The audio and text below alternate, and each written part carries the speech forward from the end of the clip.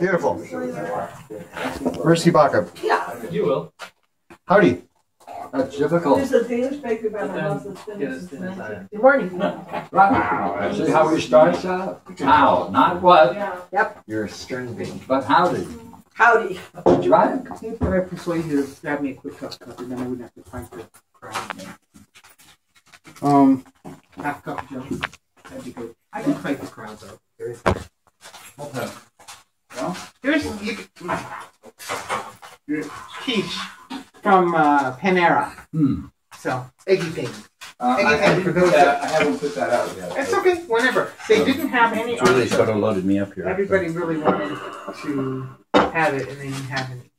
So I got you. I'm one Mediterranean, 1 4 cheese, just to see how you want them. Okay. So what's Julie's position? I'll put him up what did tomorrow. you say? Yeah. All right, I guess you gotta What did you Your say? position was, is about Julie, that she doesn't get into psychology, I believe, was the. Yeah. Oh, that's right. That was That's my shocking. Yeah, you got a position. Yeah. Yeah. And you should come to your defense. To my defense? Yeah. Oh. Because of my position. In some way. So what? I mean, I have to defend you. What? No. Yeah. Shouldn't you say, on the contrary, I, Julia Hoygaard, with a PhD, No, I teach wouldn't do psychology that. classes all the time? You tell me I'm not into psychology? No. I would rather have Fine. Yeah. Or not, even if it's not fight, some argument, or rather this one. Well, I teach psychology, but that can't really be described as into it, because frankly, my friends, psychology isn't something you can be into. It has no reality to it. It's That's what I thought. so I'm into the higher. I'm into philosophy and not the mere shadow, the mere appearance. Is this what we use? Yeah, all of those could apply. So what do you mean is basically what it's ambiguous what that No, statement means. this argument I happen to have overheard while walking with others. That With the Eldar. that you don't deal with the implications of your own psychology. I was amazed at such a thought. Could that be true? Yeah, Therefore, did very well. you're not into psychology. Ooh, No, I'm not into following implications. of my own thought. I mean, that would be psychology. But what wouldn't be? So, By the way, whatever you experience, where do you tell your students they experience it? I don't do that. I just tell them what the theory is. That's all we need. That's what you're doing. You're teaching them the theory. The theory. And what do you tell them? That we see that in our head. That we become conscious of it. We perceive it in our heads, in the cortical lobes Say, of the brain. say, in order to perceive it, is it analogous to the movie? Any movie? Where you're seeing within the spaces between the events. I tell them that too, yes. That it's all an inference that they're making as well. I mean, that's also part of the theory. Would you agree in a movie, if there is some mark on the screen, it destroys everything projected on it, Yeah, that's a good point, yeah. It makes it part of the movie. right? By the way, does that mean the mind on which all of this is projected is empty? It could, or there could be a mark on it. Must it be markless in order to experience everything without inner distortions? Yeah. Do you talk about that in psychology? No, but that's an interesting analogy or metaphor. Which actually I was thinking about on the way over here, all the different levels of analogies that, you can take Not this. an analogy. Well, yeah. You teach it Mm. as a fact that that's where we experience whatever we experience, and that it itself must be empty of all marks, must it not? Well, the question is, what is that is empty of all marks? We Must project you it. not assume that when you're That's- teaching people? yeah. And do they not have a right to ask, what is that screen without marks? Oh, sure. Mm. That'd be great. But I tell them, I say it's the mind that we project onto the mind. But then do you tell them that it must be pure and empty of all forms? Well, I don't say that, but later I do say that any forms you have on there that you project are going to become your reality. Well, if it becomes your reality, What do you need? Okay. yeah, no. No. He needs a... Do any of your students turn around and say, since I projected, is that a fact? Or is that covering my ignorance? Change it. Mm. By the way, you project on the mind. What is doing the projecting?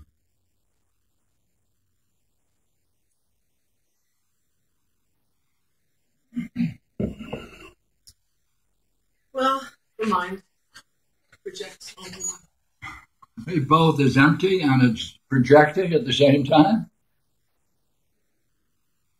But projecting is adding to, is it not? Yeah. Well, then you have one thing doing two different things. Yeah. Yeah, it doesn't hold up well under scrutiny. But nobody gets that far in scrutinizing. Well, So far I'm safe. do you at all try to explain? I just tell them, okay. Do you ever try to explain where the forms come from that you project onto the mind?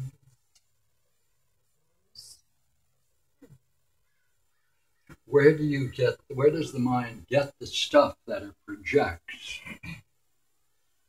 Well, that's when I bring up the family and their You're beliefs. missing the point. The culture, Wait a minute, it Yeah. isn't a culture. the forms. Where do they come from, since there's... Oh. Hmm. Must not ask What do you mean that? by the forms? Well, would you agree if the mind is projecting on something, Yeah. it must have some form itself? Or it wouldn't be projecting upon it. Yeah. Where do those come from?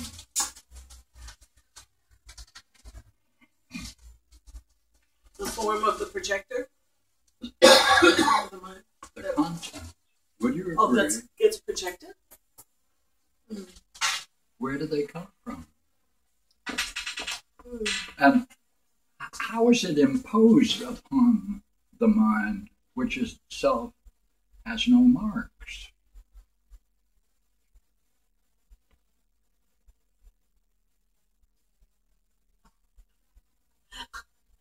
That's a good one. Because it itself is a copy. Like, don't you tell your students, and when you see your fellow man, that image of a man that you experience is itself a copy. I haven't gotten there, but that's a good makes it fun. Oh, wait a minute. Wouldn't you agree? Well, while you're projecting upon this thing which is indestructible and has no marks, you're doing something rather curious. The object that you're projecting on the mind itself changes, doesn't it? Mm-hmm. Do you do that too? Yeah. So you not only project on it, but you project all the changes on it.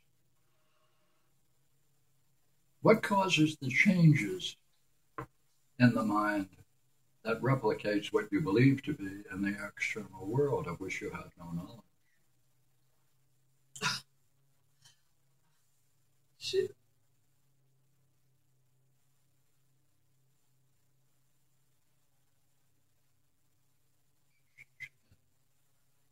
Come on, we need I help. think it must be some echo. Pardon me. Don't you teach this stuff? Not exactly. No, we don't get that far. Why not? It follows from what you've been taught. Yeah, but that's when I send the students to philosophy. I say, you need to take a philosophy course here if you want to get beyond the brain. So I pretty much... We're not getting beyond the brain. We're talking about the brain. Okay. We're talking about what you are teaching people. Okay, we're still at the cortical lobe then. Pardon me, we didn't ask where you think its neurophysiological correlate is. We're asking where those things come from. Unless you want to say it comes from the neocortex. They would say that. Is there any evidence that the forms, as you experience them, are the very content of the neocortex? No. There has been, I've read, like, when people play the piano, like the stimulation in the brain corresponds spatially to how the keys are on the piano. And so I thought, well, that's interesting. That didn't answer the question.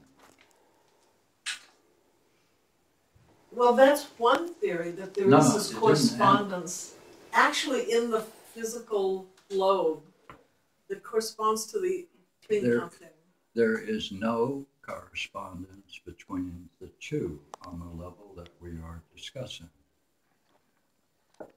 Yes or no? You experience this cup? Do I experience it? Well, this is in your mind. Well, no, you got me. I have to clarify what experience means. Because there's two things happening. There's the sensation and then there's the perception. So you separate the sensation from the perception? Oh yeah, this is a major distinction in psychology. So my physical body is impinged with the electromagnetic energy of the cup, but then I organize it and filter it and conclude to my brain what I'm seeing. Where does it come and that's from, perception. that part? Where does that come from? What you would now call the perception of it, since it's not contained in the sensation. It comes from the pattern of the firing neurons, along with my personal experience. That didn't explain why it is when you see someone, you see the same thing whenever you see them under similar circumstances.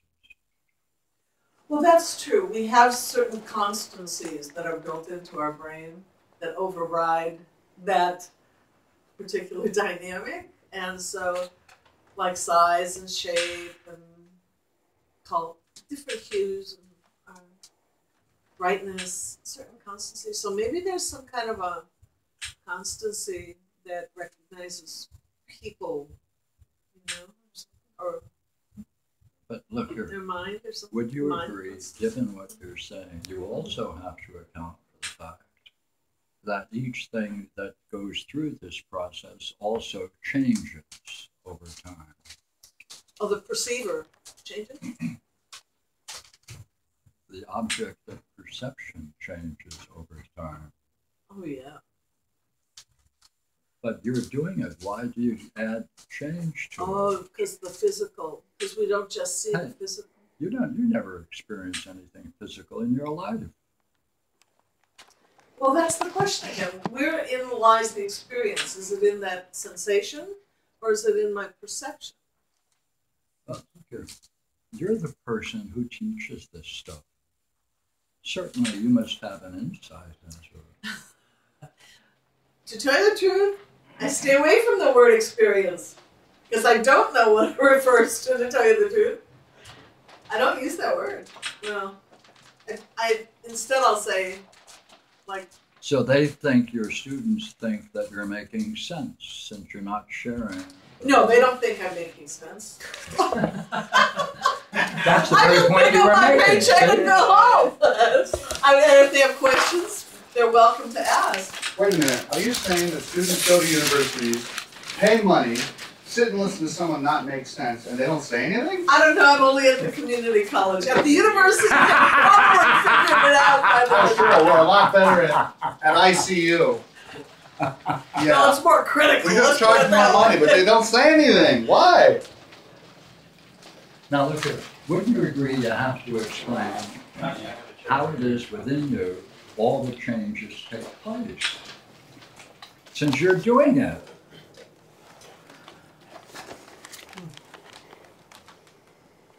Like what shapes up all of the images that you perceive so that it can account for the particular changes that the thing goes through?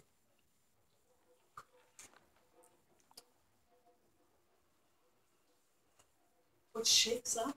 Well, it goes through all kinds of changes, so I simplified it by saying there must be something that shakes it up to account for the changes that take place in all the objects that you perceive.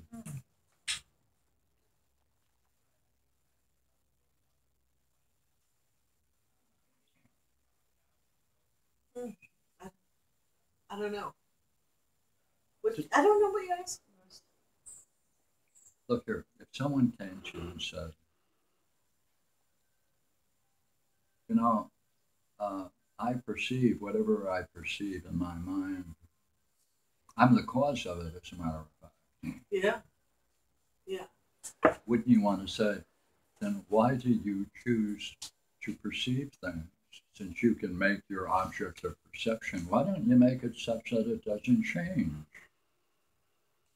Where does the change come from? Do you also project that on top of the objects that you perceive?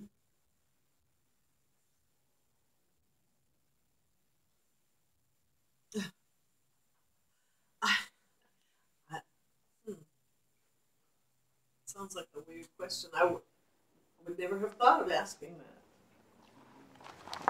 But yeah, it would be.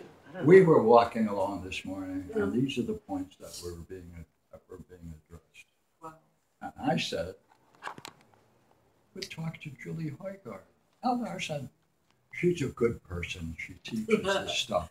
Yeah, right. And well, it was a good thing you arrived at David's at that point, because I think your conversation was off too. Oh, okay. What we're doing is last night. Oh. That's what he's talking about.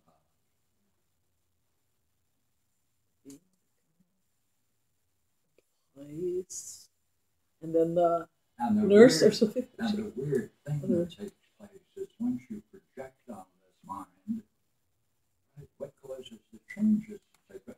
There must be something that rattles it to cause the changes because it's not from anybody else. Yep. And that must be a curious kind of shaking. By the way, would you agree that after you perceive things, using that wonderful word, there's another curious property about it? Whatever you do perceive, the object always occupies its own place, and nothing else takes it. Wherever it goes, it preserves its own place, doesn't it? How do you account for that? Yeah, that's a good one. Yeah. That's what we were doing last night. And maybe they're just placeholders. Yeah, but account for it. Of course. Yeah. Wait a minute. Of course that's a placeholder. That's what it. Yeah, that's a How do you placeholder. account for the fact that that's what you must be doing, according to your theory?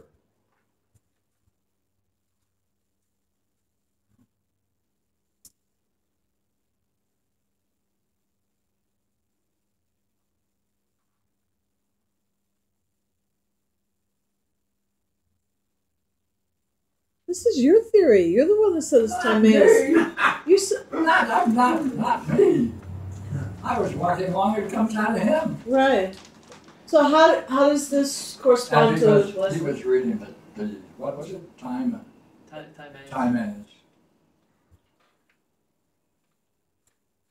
He was arguing that everything we're not talking about comes out of the Timaeus.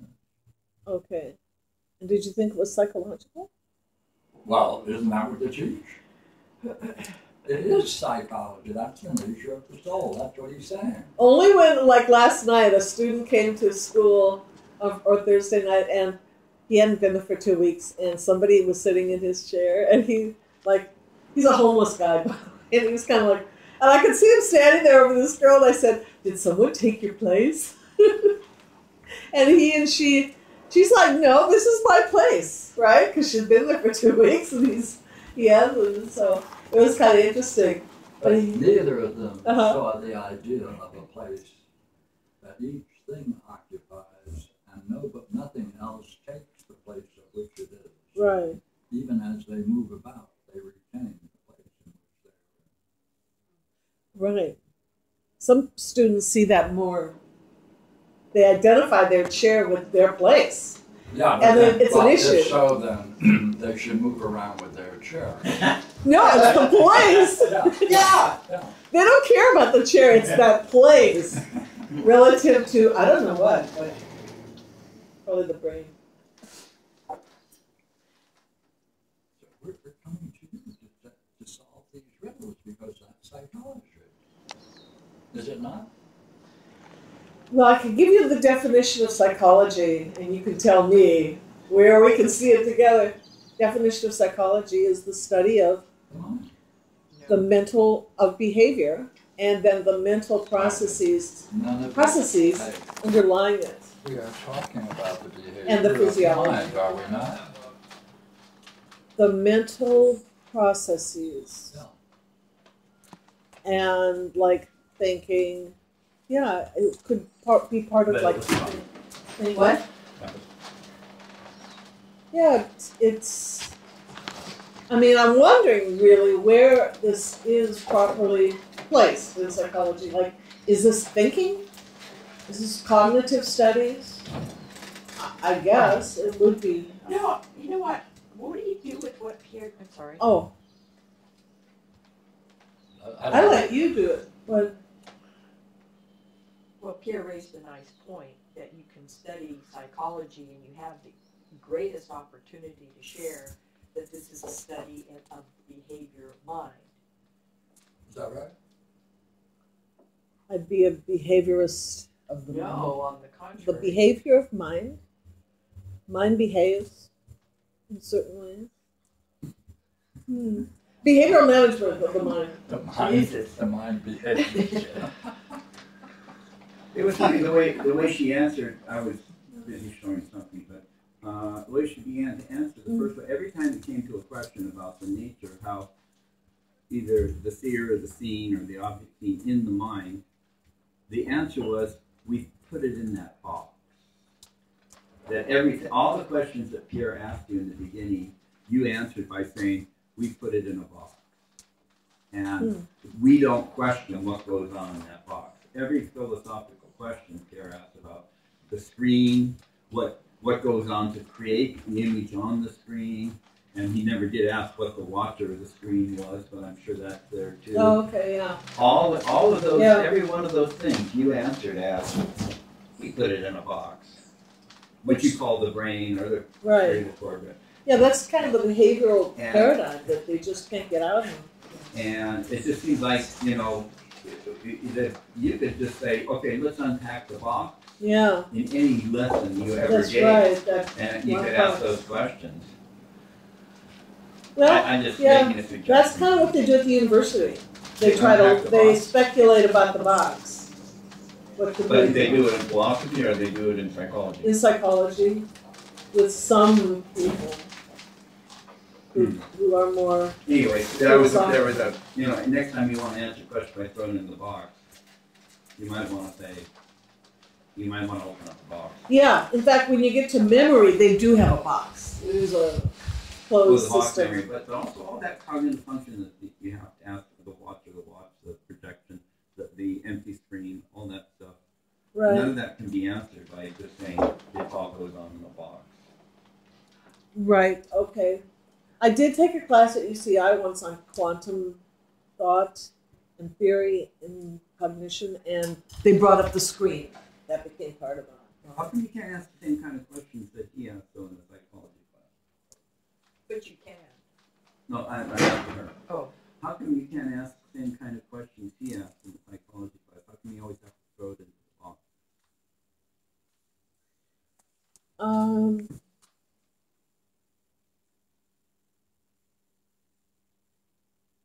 Because you can't bring in mind. You got to stay in the brain and in the closed I brain. realize that, Yeah. but isn't that what you most want to do in psychology? So you're talking about me personally? Yeah. That you, I most want to do yeah, in that psychology class? to take the risk to open up that box from time to time. I suppose in principle, but personally, it's scary. I When I got off topic, the kids loved it. Yeah, that's true. Mr. Cole, you should be teaching a mythology class. Mr. Cole, you should be teaching a philosophy class. Mr. Cole, you should teach a history class. Right. No, let's conjugate verbs.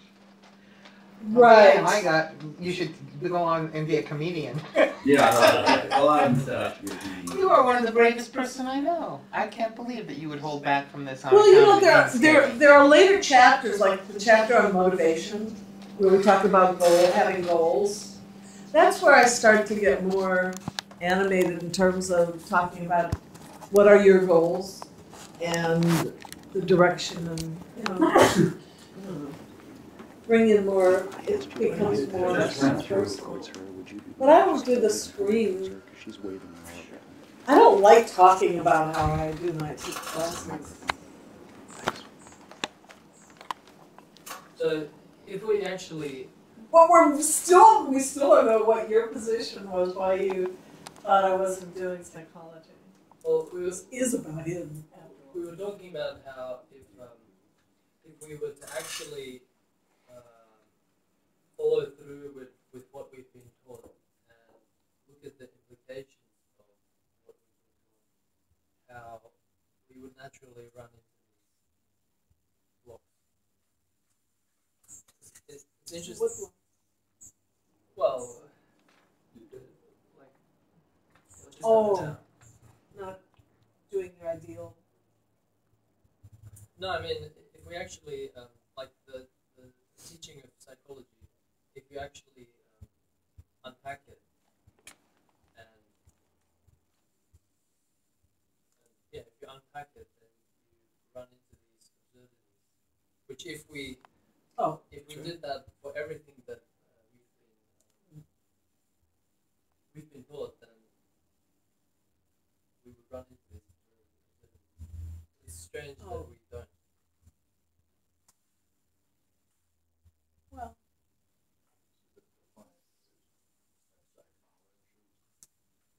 Your way of teaching, or anybody's way of teaching psychology, does not deal with the implications of what they put forward as the essential ideas of the study of psychology.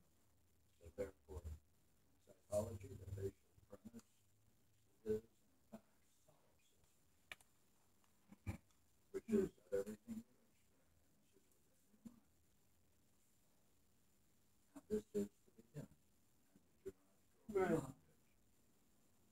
right. And all I'm saying is, we were talking, why don't they deal with the implications of their simple theory? Which is, must you not make some statement about the mind, or whatever you're going to call it, upon which you project everything and experience everything? Yeah. Is it not important to ask where that stuff comes from that you project on top of the mind, so allows you to experience whatever it is you experience?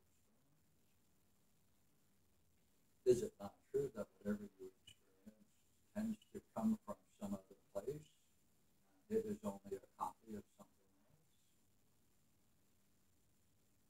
Now that makes a phenomenal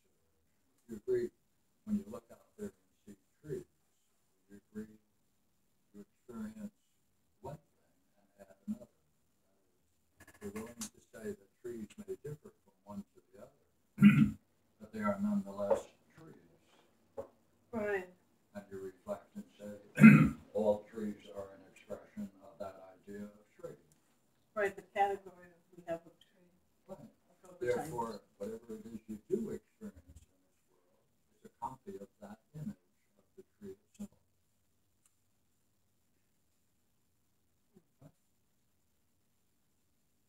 Right. Which you call, some people call it concept. Or Oh, concept, that's right. right? Yeah, yeah. But then, don't you have to then talk about that you're then imposing it upon something Right. that doesn't change the mind. And it looks like, since it has no marks, no qualities, therefore it can't be destroyed because there's nothing there that is going to go out of extinction because it never came into becoming. Right? So we can talk about the mind as being empty of all things. Now you're talking. But no, I don't know, because then how can you project onto something that's free of all forms? Thank you. You got the question. Yeah. Good question. Much not a psychology based upon solipsism. Explain that or offer some explanation for it. Well, I guess that's what you do with contradictions. I mean, I think you'd be just stopped in your tracks at that point. How could you go on except to say your theory doesn't make sense or What we were doing last night was to make sense of what appears to be on the surface unfathomable. You agree these are the very objects we were talking about last night. projecting onto the formless? That's what he's talking about. That's right. How is that related to last night? That's what he's talking about. That's the subject of the Timaeus at that part. It's talking about the nature of the soul and the problem of perception.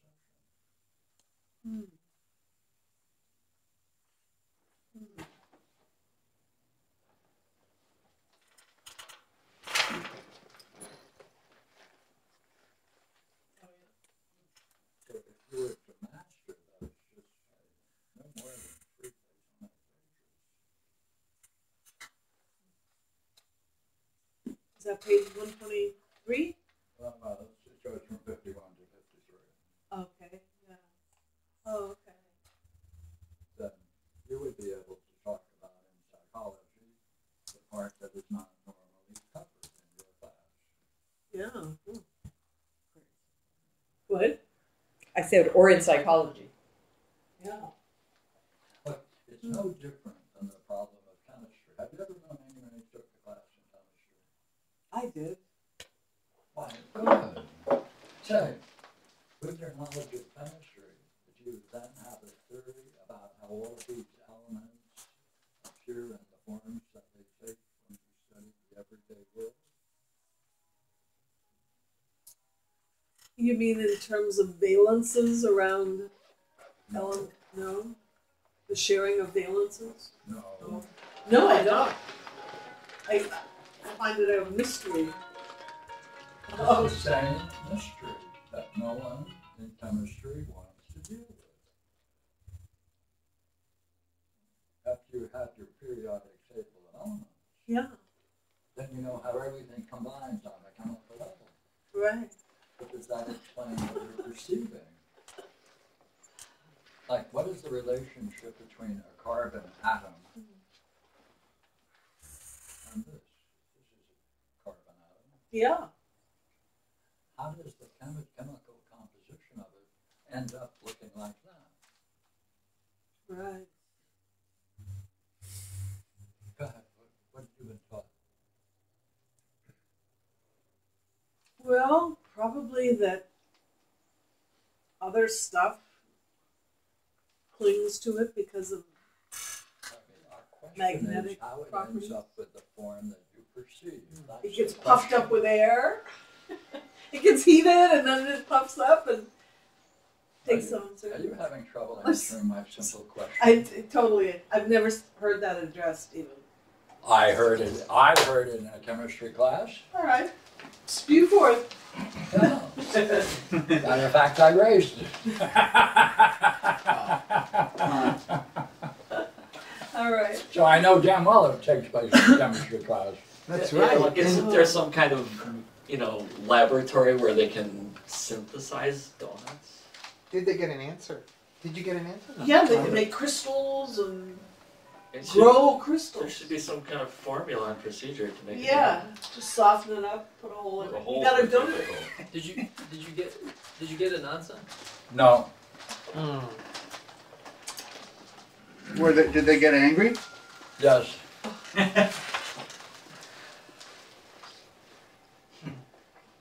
But is it a question? Oh man. Is it a question? How are the two questions we are now relating fit together? You think by going on a subatomic, as you go on explaining behavior in terms of neurophysiological processes. Yeah. So chemistry seeks to understand the visible world in terms of atomic structures, or the periodic table of elements. Do they ever go back and say, now we can account for the particular forms that each of these things take? Like after studying the nature of a carbon, do you now go out and pick a leaf and say, now I understand how this carbon atom comes out to look like a leaf of a tree? Oh, how dare you! No, she's calling you in as a Drag friend. me, the fellow materialist, into the conversation. I'm not sure I even understand the thrust of Pierre's question without 2 coffees first. Right, the thrust Like, can someone explain to me why that's a question, A, and B, why it's important? Well, is it Like if don't you someone just have a wanted- microscope and you just zoom out and now you're looking at the leaf, so where's the problem? Look here. And why is that an issue? Hold it. Would you agree there's such a thing as water? Oh, okay. Yeah, sure. Is it likely to be an important thing to understand?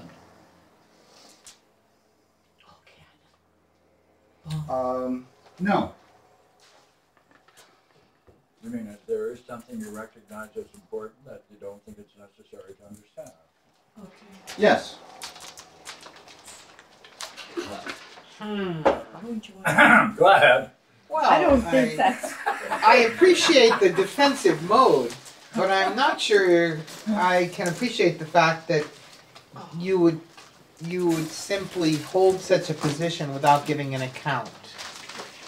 Okay, here's the account. I'm 52 years old. I've drunk water all my life. All I need to know is it's pure. I don't understand it. All you need to know is what? Is that it's pure, that it's clean water. No, no. It's If already someone an came along understanding. and said, I will offer an explanation of water. 2 gases come together Yeah. and they produce water. Yeah. Is that an explanation of what water is? Since neither look like water?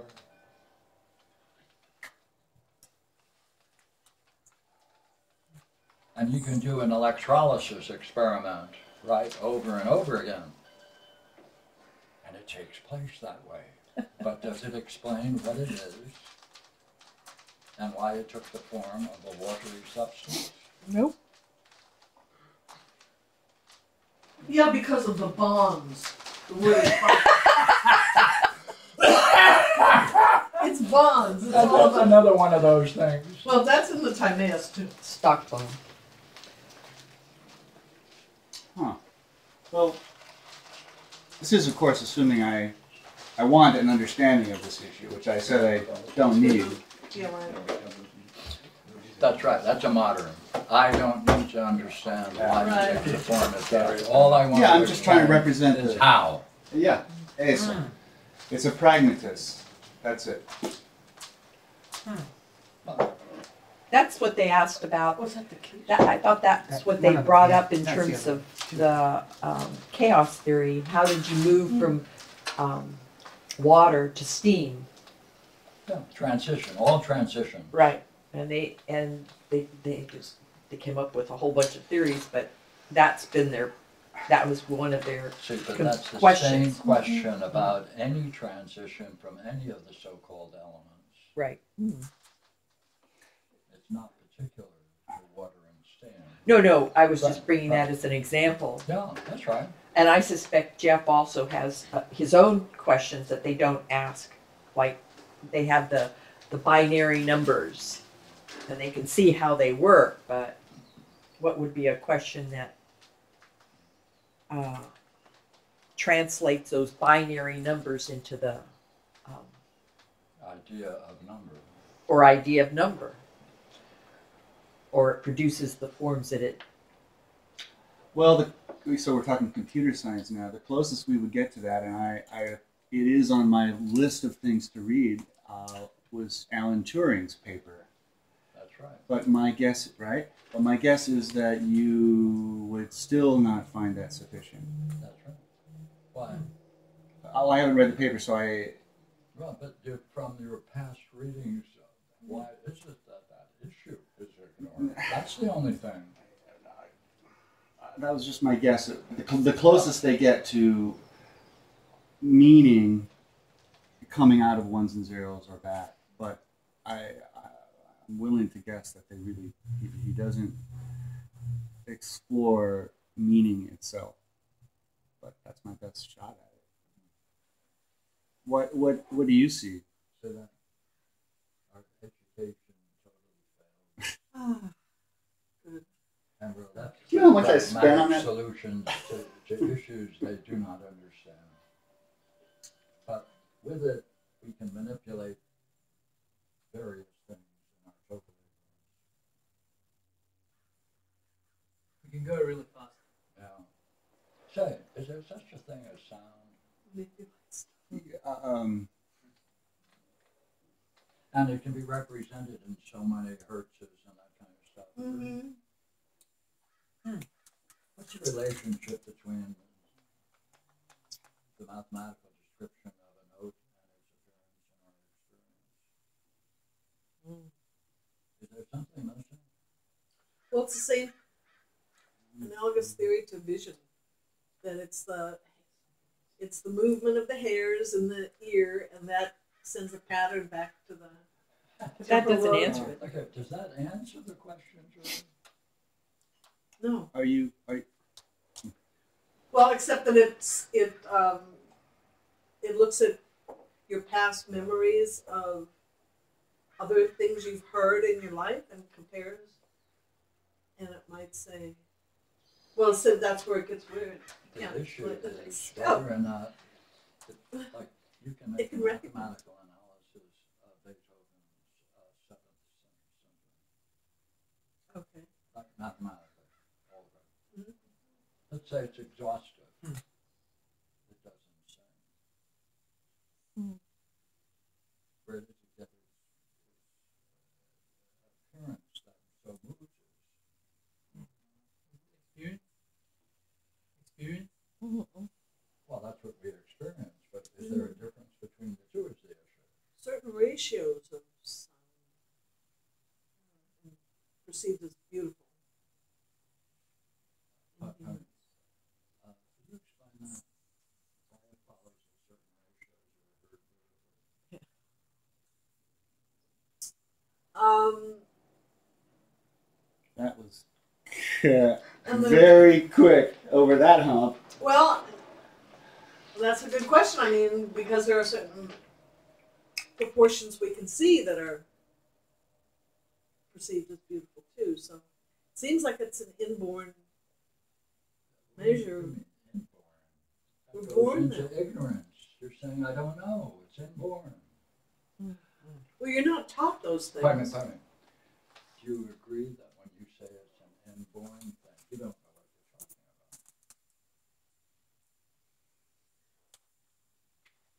about? Otherwise, you'd have to explain it. How is it? That's true. I I would have to explain that, and I can't explain it. Yeah. Yeah.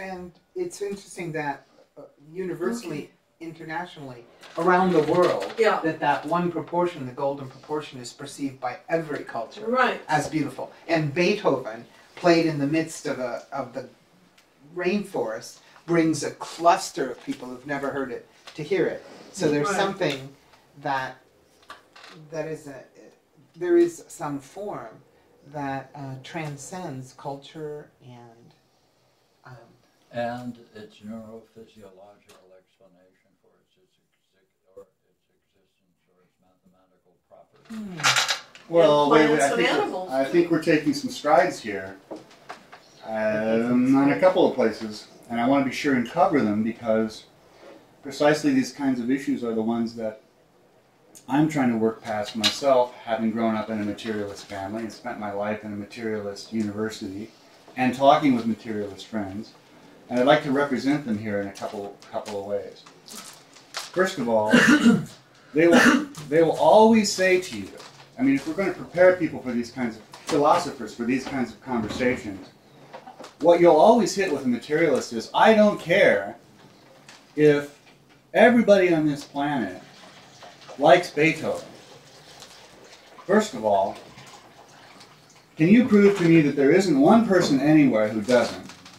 Or even on another planet, if you're going to go that far, A.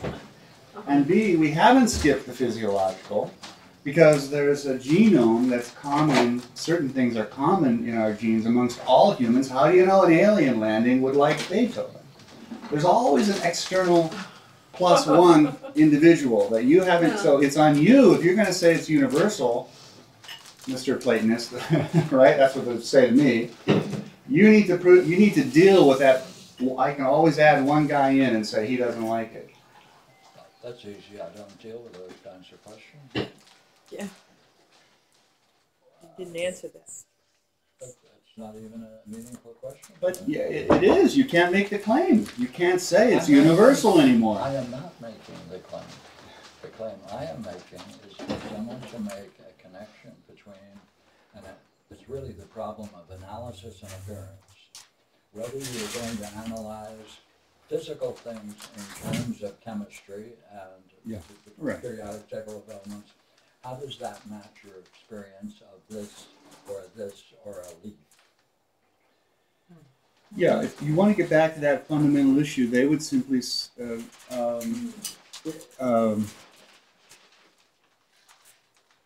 I think they would kind of come at it the way I did earlier. Why is that important? And B, if you want some kind of explanation, I'll tell you it's neurons firing in the brain. And if we share it across people, it's only because we've had similar training, similar cultural So they can't upbringing. And even if you want to widen it out to the entire planet for Beethoven once again, I'd like to see the data on that. I'm not holding. That's the way they'll argue Three it. ideas. I don't hold any of them. You're saying I misrepresented your position. Well, the question is the difference between an analytical understanding of something and its appearance in our experience. That's all. Right. He presented three different ways to analyze it. One was that you would find one that wouldn't, or you could analyze and find all the numbers that you can. No, I don't remember the other two, but they were all analysis. Is this? It didn't explain is the this same idea of as the finger in experience. the moon? I don't know. Try it. Well, it's like. I don't wait. Hold on. What did you ask? Because I was I talking said, as well. is this the same as the finger and the moon? The like- finger in the moon. Like the finger points to the moon, but it isn't the moon. It's just something that points to it. The finger being the analysis. Suppose someone came into Julie's class and said, I want to understand psychology because I want to understand myself and my fellow man.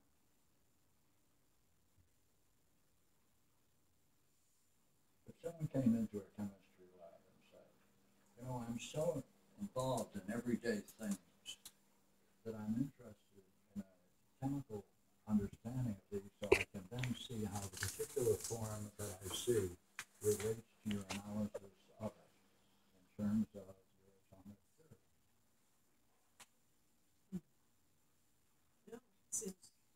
A musician comes into a class of music, someone interested in music, finds it beautiful, and wants to go to college to discover about the beauty of music.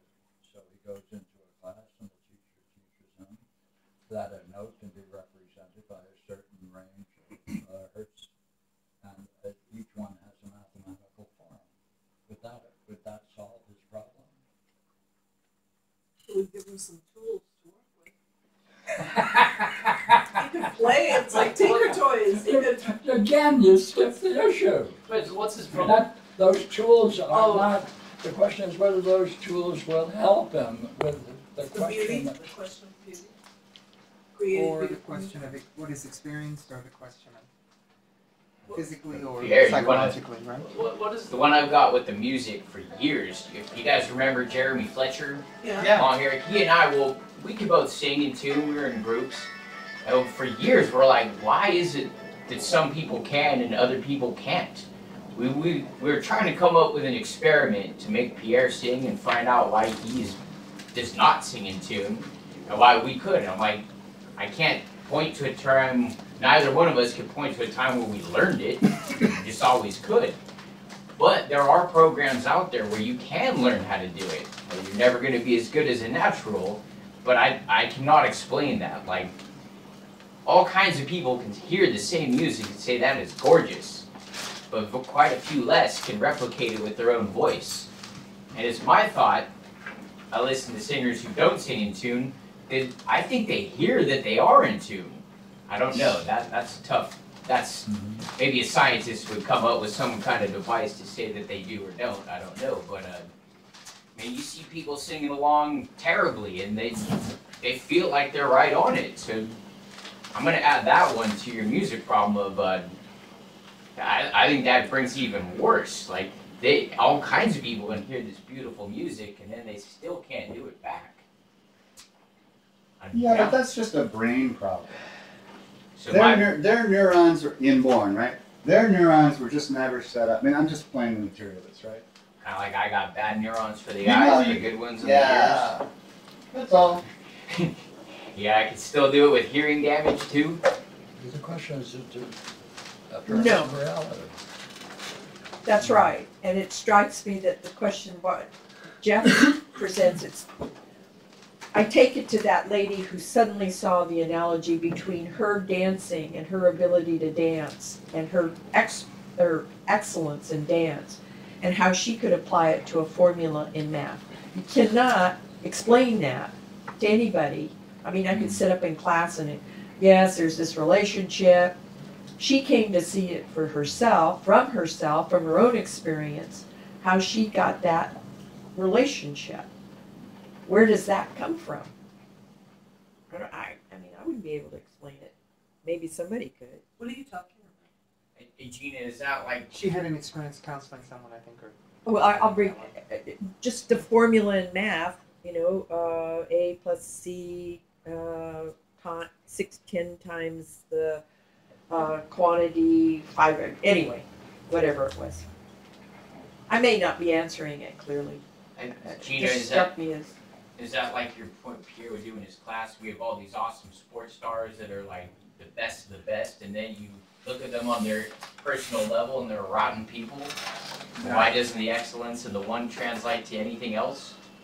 Yeah, or that that they can, and at that moment they experience something that's really profound. Sure. They are able to take that excellence. We don't.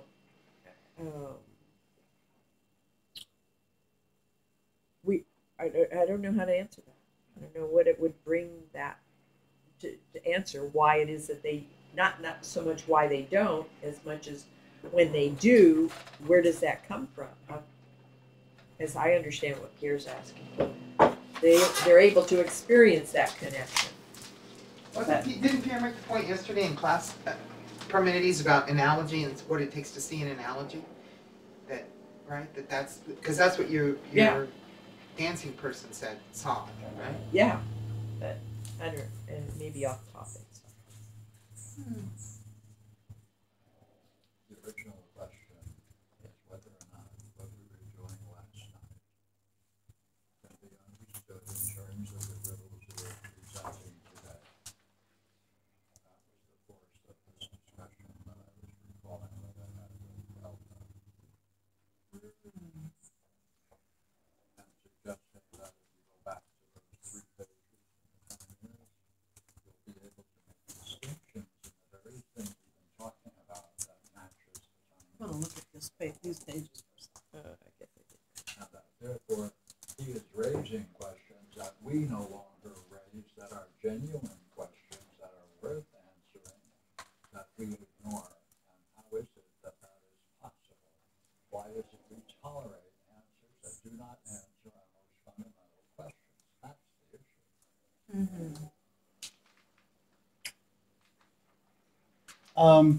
How about a cultural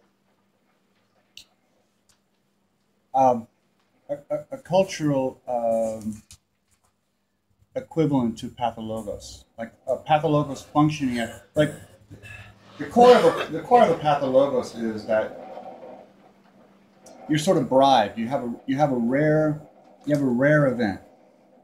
A parent is in a state that you've never seen them in before.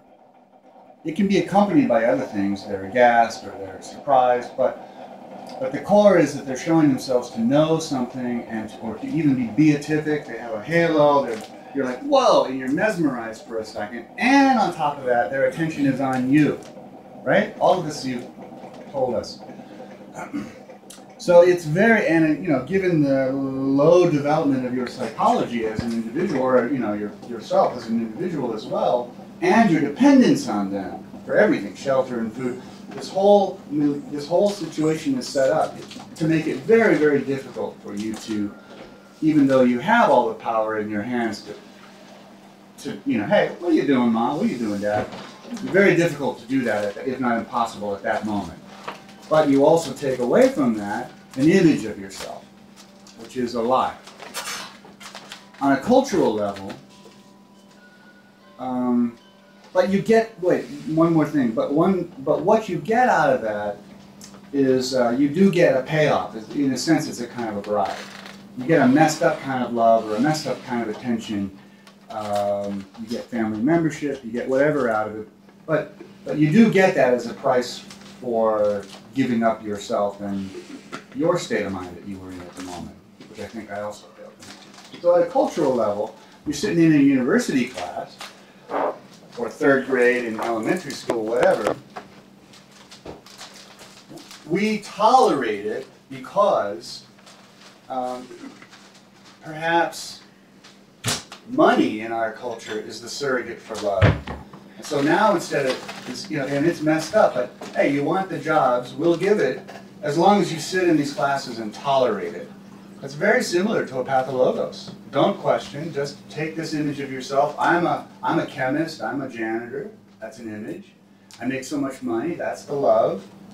I agree not to ask questions. That's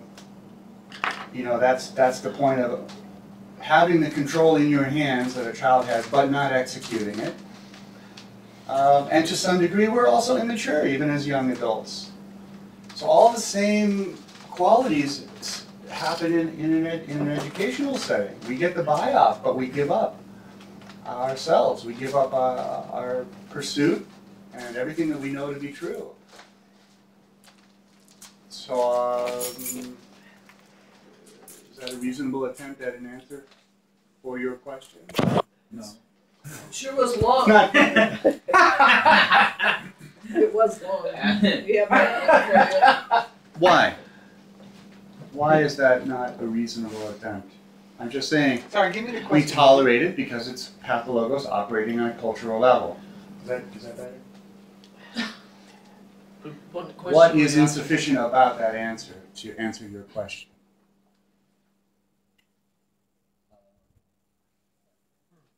I don't think that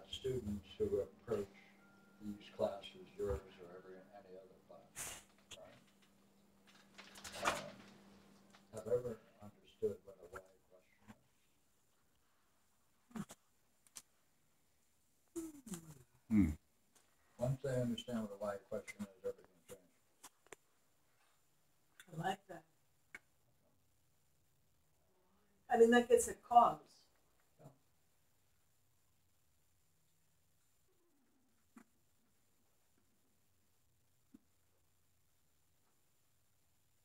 But that's what you're talking about. See, Nobody can what say what am I doing cause of this anything morning? because they're all relativists. Pardon me. I'm trying to do something for this.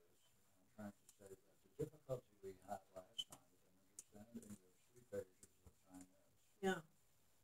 is because we don't understand that it is in conflict with what we've been taught and cannot relate it to the Timaeus. There may be many reasons for that. One may be that the simplicity that it is required to express these ideas is not sufficiently clear in the translation. Second, what happened last night to all of us that we couldn't make these distinctions that I'm making now because it's all in the text?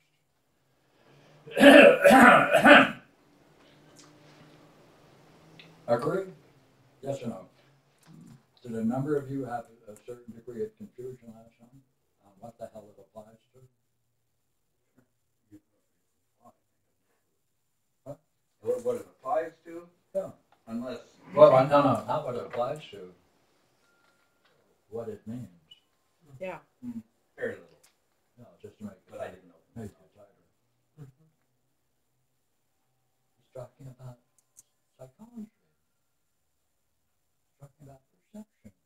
He's talking about what goes on in the mind when it experiences what it experiences. He generates 4 categories, major categories. And if you stop and think about it, you can see that that's exactly what he's doing. But the curiosity is, do you see that so far in our discussion that may be the case, that he is describing what indeed what we're doing today, this morning?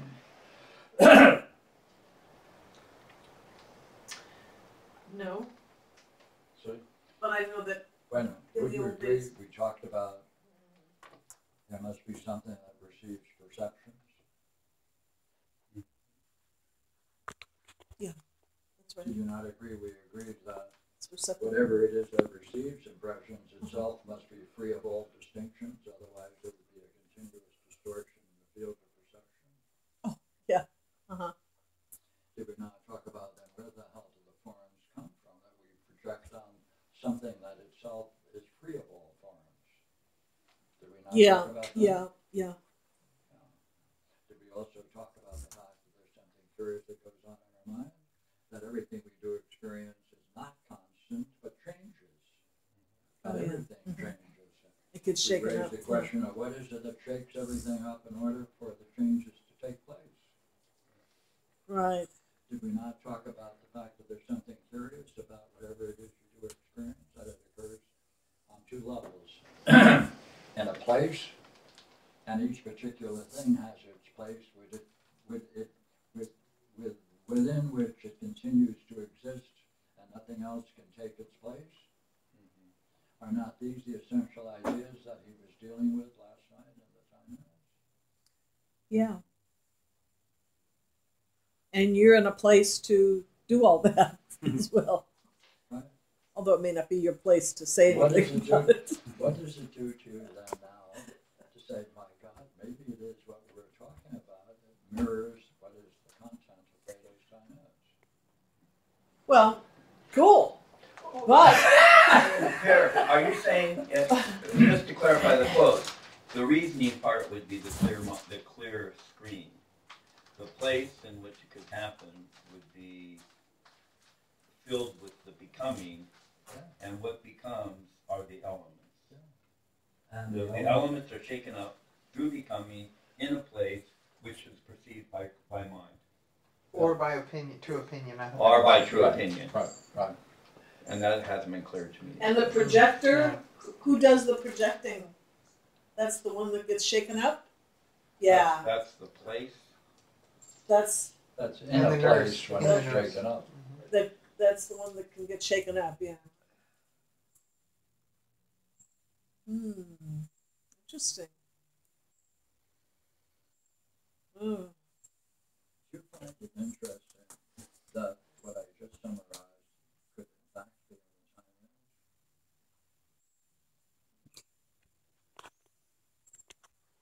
the Do I find it interesting that it could be? Yeah. Yeah. Did you see it for the last hour? Or just now when I summarized it? When you summarized it, actually. How is then it you didn't see it until I summarized it? Well, because when I went to look at it just now before your summary, I was only focusing on. It seems like God put all that in place. We have nothing to do with this. It just is God's doing. And I said, oh no, because I was just focusing on God. But so. Oh no, God plays a role in it. No wonder I can't teach it. Yeah, really. Yeah, that does. The curiosity, I'm wondering whether or not you find it curious that until I summarized it, you didn't see that it is in fact possible that what we did last night is a close correspondence to what we're doing this morning. Until I just summarized it. Well, see, I never clearly saw the fourth kind. I mean, is that the shaker? That's the part I had. So I wasn't sure how that fit into the perception part. You're doing this. What you teach your people is that you are projecting upon it. Right. Therefore, you're doing it. Yeah. Two questions. If that is what you are doing, how is it you're doing it? Why don't you leave things just the way they are and they don't go through any changes? Apart from that, how do you account for the changes that take place in each particular thing in its own place?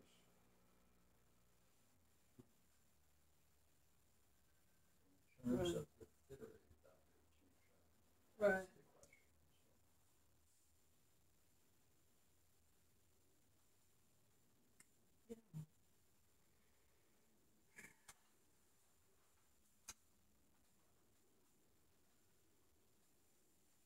So does it look like it might in fact be true that what we did last night is something comparable to what we're doing today? Yeah. What are you going to do about it? Well, you know. What are you going to do about it? Don't change the subject. What am I going to do about it? The quick answer is nothing. That's right. Why nothing? Because it seems overwhelming. Because in psychology, we hang our hats on previously talked about theories of philosophy. Wait. I want to hear the rest of this, but he cracked up 3 words into that sentence. Why? I'm going to wait for the Platonic philosopher to articulate this theory, and You don't then need a Platonic philosopher.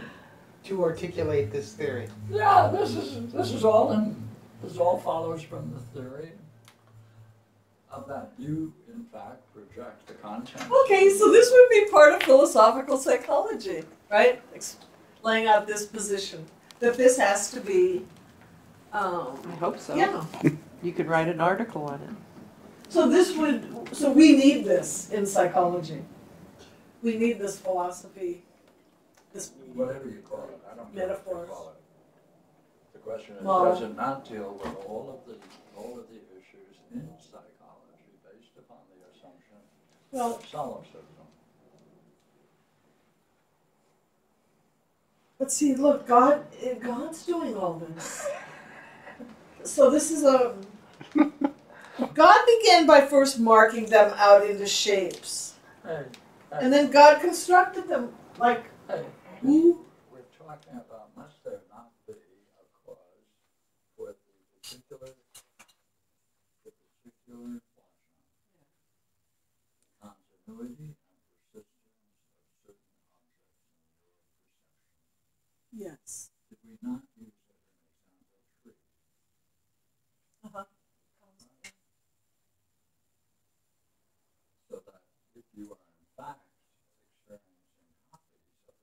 idea, you must also ask, where did the idea itself come from? Right. Because we've always got it there to compare. Is that what you're talking about? No. Where did that original idea? Yeah. Right. Where did that come from? Yeah. Right. That's when he goes to the idea of God. Or some primordial source. Right.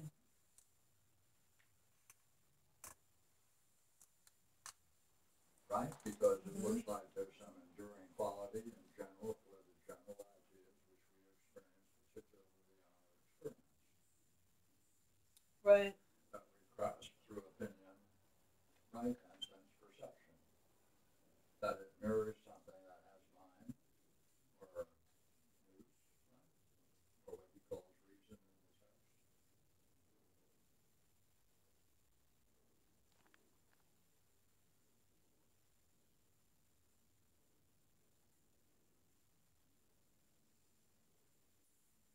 Can that be seen in that argument in the Phaedo for equal?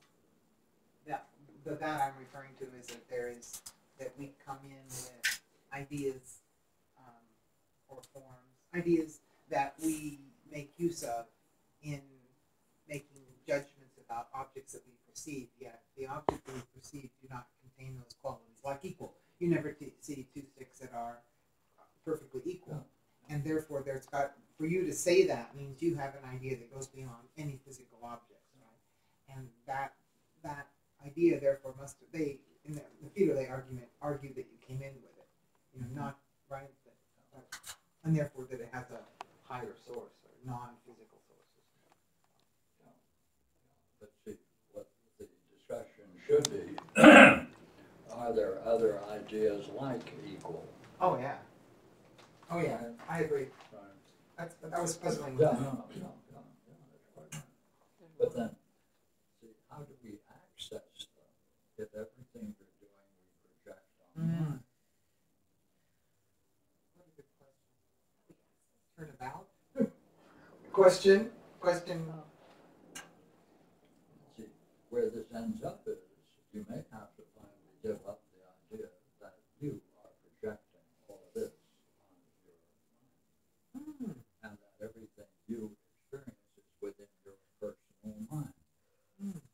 That's where it's going to go. Because we're going to get more and more riddles. But the operation of the mind must be astonishing. It creates and it projects. Right. And shakes up things in order for it to change in the way in which it does. And each thing that you project upon has its own place and it never leaves the place upon which it is projected. And yet it's made in a certain place, a certain created place, all of that is going on. Yep. Begs the question severely. You don't get an answer by saying it's a projection of the mind or the mind. Sounds like a drive-in theater. There's a concession stand over here. Oh, brother. What happens when you watch a movie? Now see, I have this There you riddle. go. Right. If it is that clear, how come it isn't part of our education from grade 1? Like, why don't the teachers come out in the 3rd grade and say, hey, now we're going to do a little thing about perception now. Ha ha! Let me give you all the puzzles.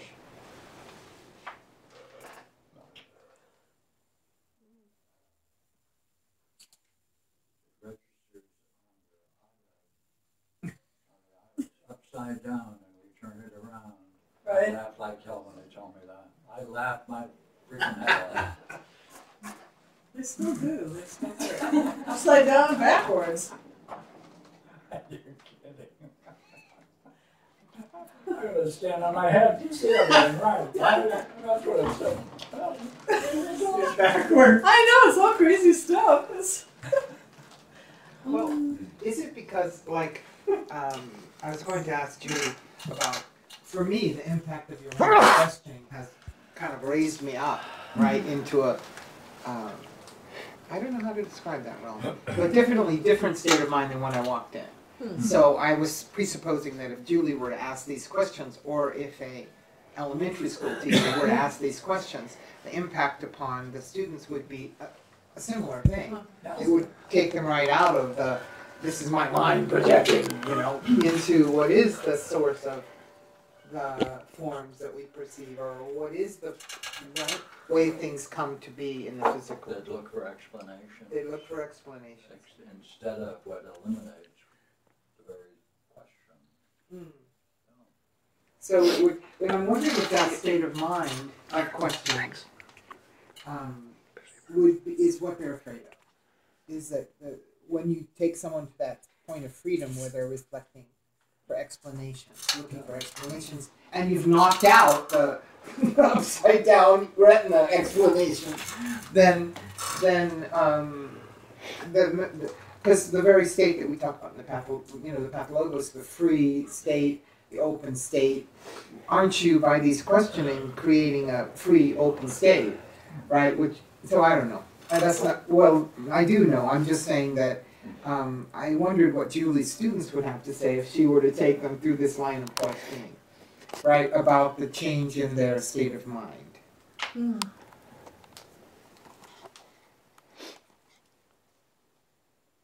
What do you think? Have you done anything comparable?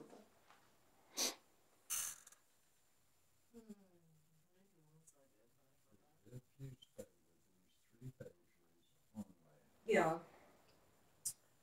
Then you would be able to perceive it more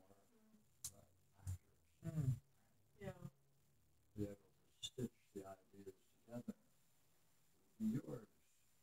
Barbara's winning. What the hell will that, what effect will that have on your attention when you share that with your students?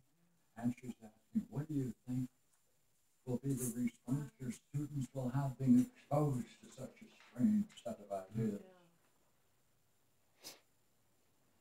Which come out of a guy 2,500 years ago. No. Wait, Julie.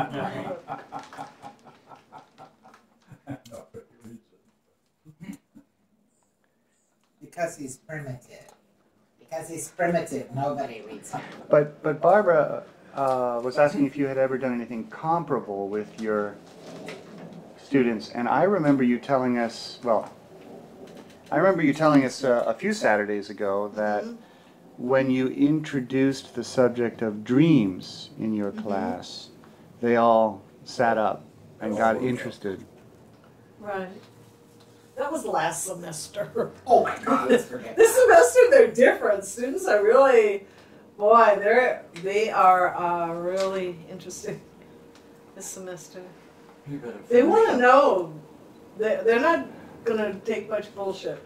And they're going to let you know now. Let me give me a couple of examples. Okay. We were talking about dreams, actually. Okay. And this one girl goes, okay, what does that mean if you never remember your dreams? And I said, well, if the dream state is analogous to your waking state, then sometimes people won't remember their dreams if they don't want to look at their feelings and they don't want to reflect on their life. They may not remember their dreams. And so one guy goes, wait a minute, you're saying that that's when people don't remember their dreams because they don't want to look at their feelings? He goes, I have a friend who really wants to look at his dreams, but he couldn't remember it in the morning. And I said, well, okay, well, I'm just saying this is one of the reasons, but somebody else, and then it was like I'm starting to fade out. Let's see. But so that was the attitude, he was like on me right away. Why don't you tell them what you know? Well, then I did tell them about philosophical midwifery, and I mentioned your name. Why don't you tell them what you know from the UCLA dream studies that you happen to know? I don't know those. Are you talking about I don't know. This is a study. I don't know that. They had a study where they invited people who claimed that they had not dreamed for 20 years. They brought them into the lab paying them a considerable amount of money, since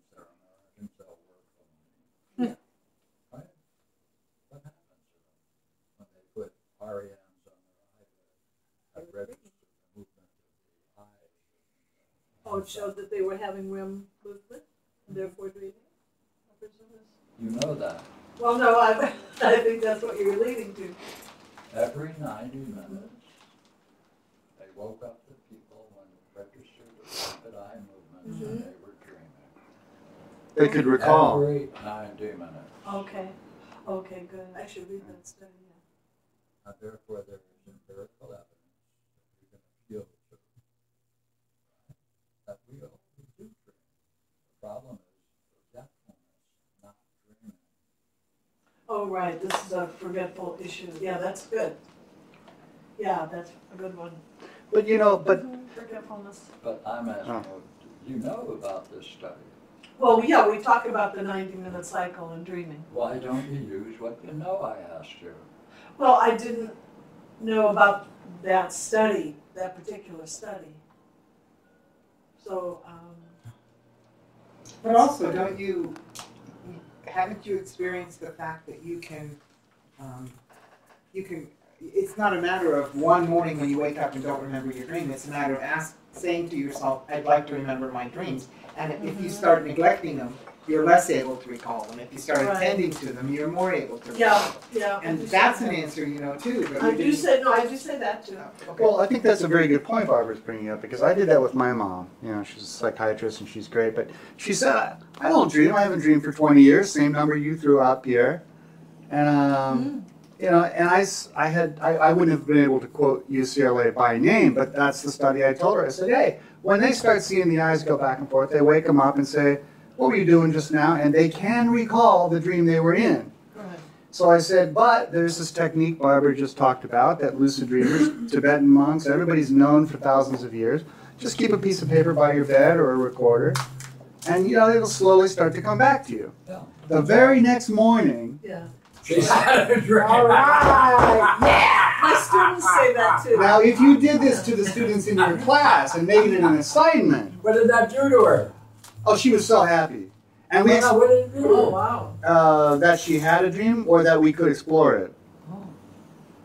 That she discovered her former beliefs were not true. I guess I failed to push that with her. That didn't seem significant. Because She didn't. I mean, what state of mind? She was excited. I mean, that's all I can. I mean, she was really happy to. She was like, yeah, it was this and this and this. And isn't it interesting that while all of us, even when we can recall a dream, we don't understand it without some exploration, and we think it's just all hodgepodge, and yet. It's so meaningful to us, even without, like, people want to tell you. She wanted to tell me and go through everything she remembered, every step of it. It's so personal, and yet she didn't have an understanding of its meaning or its intelligibility or its rationality yet. But, boy, got her attention into it. You ever ask her, why doesn't she get off her ass and come around Friday night?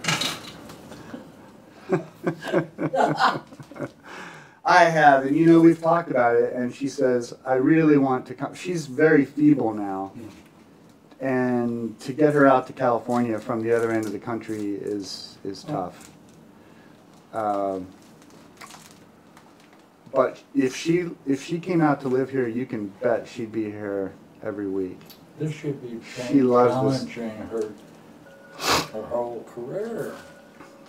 Yeah, but I think she's stepping out of it. She wouldn't have 5 years ago, but she's done a lot of change. You know, she ordered your book off of Amazon and started reading it, and she said, "Holy crap, this is where it's at." How far did you get? The Orange Sutra? Yeah. So she's. I think she's stepping out of the standard psychiatric models. She's no longer Yeah. deteriorating her mental functions. She is creating a need to increase them and Yeah. go beyond her formal, strict passage right. Yeah. And we just sat this morning on the phone, so the reason I'm late, we sat and had a wonderful talk about the talk you and I had Wednesday, where we skipped around and touched on all the midwife talks we've had in the last 5 years and kind of did that view from 30,000 feet. And I said, you know, I haven't wanted to share too many of the talks before because they've only been a piece, but wow, this puppy really wrapped it together. And she said, well, I'm really glad for you that you're so excited and that it really worked, but I want to know what the content of it was. What was it? What's the Pathologos? Send her the copy. Right? Nice, yeah. She went straight for it. Write And I it up? said, yeah, how do you want, well, yeah, now it's back to a pragmatic issue. Her CD's broken, she doesn't do anything on the computer. I said, look, we'll find a way to get you that recording. Yeah, she wants to hear it. And I actually know, were you going to write up that synoptic vision you had of seeing how all oh, I'm sorry. Would I write it up for her or for all of us? Yeah, to publish or something. Yeah, Sounds sure could. cool. That was fun. It was, I didn't, it was truly fun. That was because everything that we brought up, tick, tick, tick, tick, was a previous talk that we had had, but we didn't have to spend an hour going into. Now we could just weave them all together and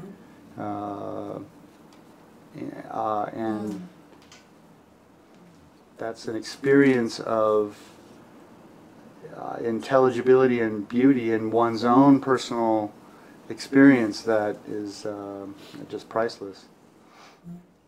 Now, my question,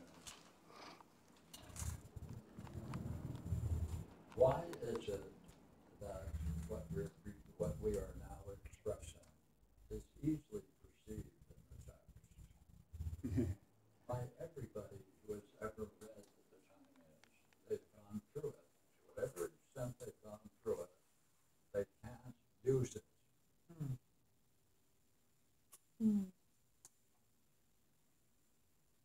I have never known anybody in my whole life who got into the Timaeus who could talk about the mercy becoming. And its significance.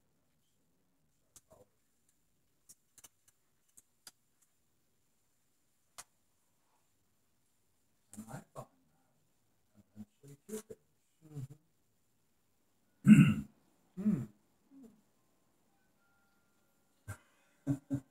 That's all. Like, is it there? Is it in the book? Yeah. Why is it no one uses it? Whether it's psychology or philosophy or sociology or just everyday experience. It's like the therapist, like the psychotherapist, isn't it? Being receptive, unconditionally. Like, Brad, what do you think of this question? Well, you know, you have to jump to, what is it, undestructible, right? There's something undestructible, like these profound reflections. And most people I don't run. want to hear that, but Run. Right? They would have to get out of psychology. All of a sudden you'd have to be, looking see, at what he's talking about. I believe this is a hope no tape recorder is on. None. No. 5. I believe this would be a meaningful question for Aboriginals in Australia, Oh, yeah. Yeah. American Indians, Tibetan yogas, anywhere. Because No, I don't know. That's why I'm raising the question. And in any time, I think you've said before, not just now, but 10,000 years ago. Yeah, I'm not saying.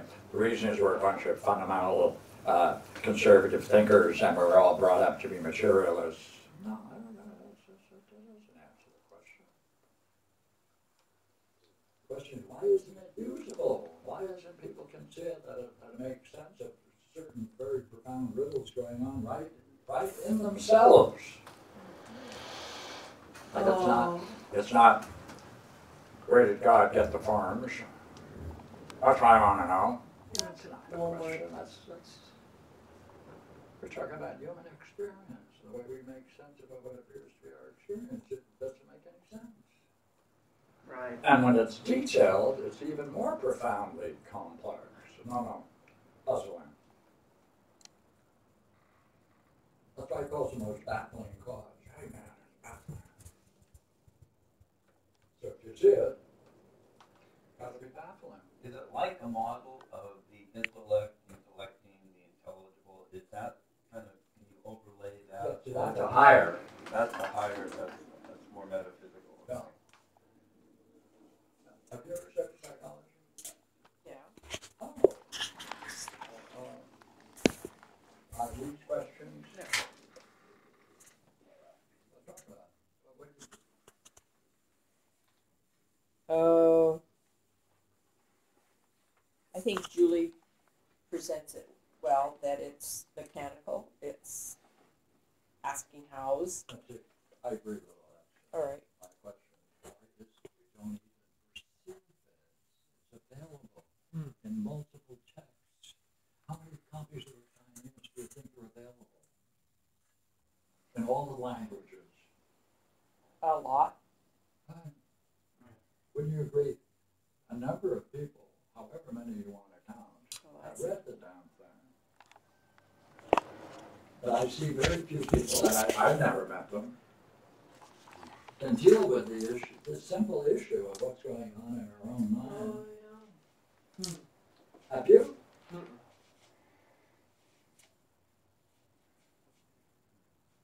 But it's there. It's a description of what goes on in our own mind. It's a description of what goes on in our own mind. It's fine. That's it. And no one, I didn't see it until we read it again I read it last night, although I read that before. That's what I'm interested in. Look here, that's what I'm interested in. Now, we may blame it on the translation, which I do believe needs to be addressed. But no matter how bad the translation is, he does bring up those issues in a general form. It could have more precision with the use of the word self rather than mind. And self is in that section. Yeah. I was noticing that there's outtays, several times stated in that section of the nurse of becoming. And when I read it that way last night, that's when I saw that that it was describing what goes on in the mind or psychology, if you want to put it that way. Yeah. Why I didn't see it before? That's the issue. I'd love to be able to answer that question. I have no clue. I mean, I can rattle off all my reasons, but I haven't. They're just empty. What's the word for Because nurse? Tithanane. And I had the- Tithanane. I had the same question last night. How come I haven't seen this? Where's my head? Where's my mind? Such that now I can see it differently. I have that question all the time. I have it in discussions. Where's my mind? Now I see it. I didn't see it before.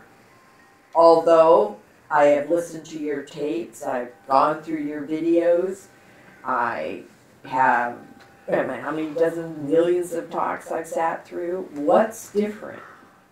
Why can I hear it now and I couldn't hear it the past 40 years? I mean, I don't know. I just am puzzled by it over and over again. Just multiply that by as many people Yeah. who have read this thing over and over. Yep.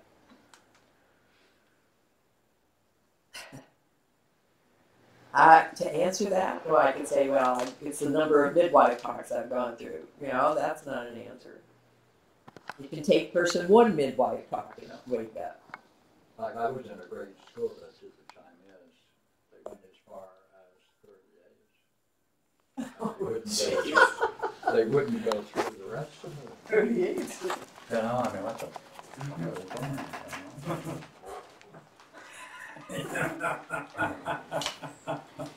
Here. They read selection. Yeah, selections. Peter, do you think that question would stand with most of Plato and not just the Timaeus? Well, that could equally be true. But in terms of our own human experience, I think he's making a point that is equally puzzling throughout the world. Okay. I was thinking it might be more universal in Plato, like a relative of mine is coming in April, and she's read the Phaedo multiple times. And when we've sat down and talked about it, we were not into the same dialogue. And I was like, That's right. on one level, yeah, but on another level, no. And I'm like, and I could tell she had read it enough. I'm like, you were not unversed in this, so it's not like you went through it once and were saying, oh, what? So what was her reaction to your I question? don't recall. It was a few years ago. I was thinking, should I invite her to Friday and next time she's out here? It's up to her. I gave her his book last time she was here, so Yeah. that was a year or two ago, so I haven't talked to her since, so we'll see what happens. And it may be that if we go over it again, we'll see it again in a new way. Well, But that's not true. The Parmenides. oh,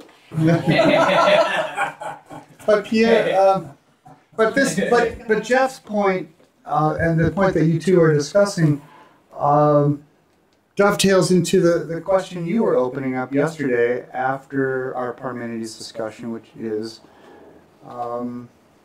why is it that people cannot read? Yeah. And we ended up standing outside here reading Mark chapter 4. It's like Bible study. How many people can say, they've almost memorized the New Testament, right? But they're only reading, quote unquote, reading in a very, they're more like memorizing, right? They're not critically, they're not using their mind. Like, what the hell? Why would God need to get angry? Right? That's an inconsistent, like, how does that make any sense? They're not looking for... I once raised in the class, I said, how is it that in the Gospel of Mark, there is no word in there, Christ? The word Christ does not appear in the Gospel of Mark. It isn't there. curious. And where it is, if you have a modern text, they'll make the note that this was inserted at 400 AD.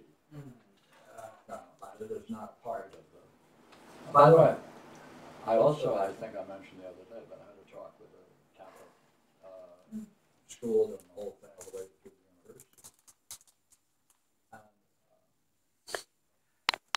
he was astonished to discover that only Adam was sent out of the garden. He was not exiled. He was not punished. Eve stayed in the garden. And he went to the place from which he was taken, which is the moment of his creation, the place of his creation, the idea of place again. Right? A holy place. God got angry? I said, yeah. No. I said, yeah. And he was afraid that man might become like them, gods, others. It's not plural. Yes, it is plural. And here's this guy, hey, 20 years in school, reading the same book. Oh, yeah. He could quote the damn thing. Okay. I mean, now we have to look at it. I would like to bring that to my class. Yeah, you can multiply that. Well, here on the flip side of it, which I don't know what's worse, a friend of mine many years ago, I made them all go through his all relative, painfully. But my buddy gets into it, and he comes running out one day and says, Jeff, I just got into Genesis, and God refers to himself as we or us or something. He's like, that is not one, that is plural. I'm like, yeah, you're reading. He's done nothing with any of it ever since, but I'm like, you saw it. I'm like, yeah. Yeah, I saw it. By the way, in the Hebrew, all of it is plural God. Really? Wow. But they cleaned it up for English. And apart from that. The closest I can get to that in terms of my own experience, I think this would be close. I mentioned it the other day when we were working on analogy, and I did it many, many years ago. I was working on certain analogies. I think it was in the Protagoras. And I remember a particular experience when I could see a certain relationship in the Protagoras that came up with I think it was the quote that Socrates had used as a presentation. And I remember that I saw the connection, I saw the analogy, and it was like somebody took a machete to my brain. And it's like I've been struggling ever since to kind of get back there. I know a way to get back to it. How do you do it? Read it. Read it, write again, do it again. But no, that would have been a good idea. But no, you can't do that. There's a taboo, you can't do that. There it is. The taboo is to be in that state. To pull that together like that. It's a taboo. The machete was more important, and to even question that was an experience that I should be concerned with. Cultivate. No, the experience to cultivate, but the machete action, to even question that was not possible. To say that was something that cut off that state. No. And so it's like it's everyone, I get into the insights more, and I'm going, and I see that state of mind come back, but less so. But that was the critical moment for me when I, upon reflection, when I brought it up a couple of days ago. Why it's coming up now, I think, is because I'm valuing that state more. But back then, and several, since then, it's been a struggle to get back there. And I have not known that was the struggle I was working on, but I think that is a moment for me that bad or good or whatever. You're going to master them? So what are they exactly? What Stefan's numbers? 51 through 53. 51 to 53. By the way, why didn't you remember that? Well, Since you mentioned it because 4 times. Well, because I see some stuff in 50 that I thought was part of it. But you're saying 51 to 53? Go to 50. Okay. Actually, it starts at 49 if you want to know an exact point. I do. Yes.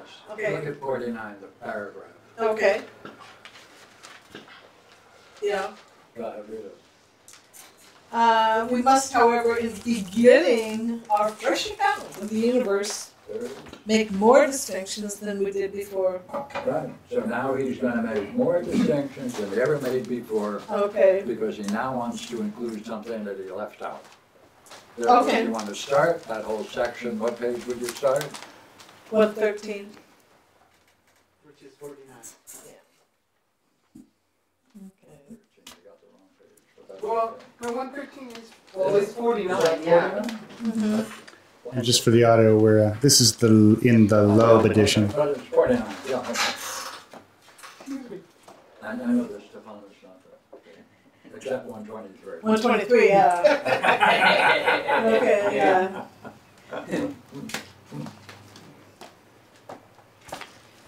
All right. Yeah, keep reading just for a few minutes. Oh. Slow though, because I'm a slow reader. Okay. Okay, for whereas then we distinguish 2 forms, we must now declare another third kind. For our former exposition, those 2 were sufficient, one of them being assumed as a model form, intelligible and ever uniformly existent, and the second as the model's copy, subject to becoming and visible. What do you think the Jewish talking about are? Some concept and an idea of the concept, or some concept that we have, and then our I don't know. Good. He was waiting for that answer. Okay. Don't go any further. Oh. What the hell are you talking about? There's nothing much to come before that image. Yeah, I mean, there's a being and a becoming now. We've got something something permanent and something changing. Okay. So I gotta stop reading now? Yeah, you go ahead. Wait. Flag on the field. I don't like that tone of voice and Grimes over here. I'm saying that is a poor understanding of what's going on, but Intelligible. And the second, becoming invisible. the worst sin is you started with concept and it's copper. No. Not a concept. But that's a keep going. Okay. Sorry.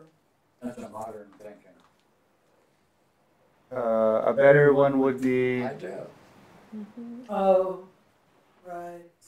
Capital I. Okay. And you understand what the capital I means? Yeah. Could you help me with that? Because I don't.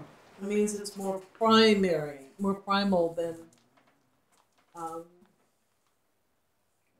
the specific.